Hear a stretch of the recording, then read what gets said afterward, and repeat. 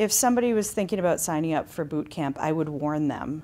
If they are not interested in becoming the best that they can possibly be, if they're not interested in growing, this is not the place for them to be.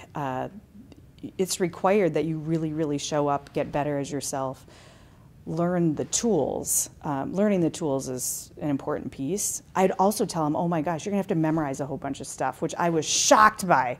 So you're gonna have to do that, but that is only a small part of it. If they're not really interested in coming to grow or die, they're not gonna like it at all. It's not gonna be a good fit, and they shouldn't put the time or money or effort into pursuing it.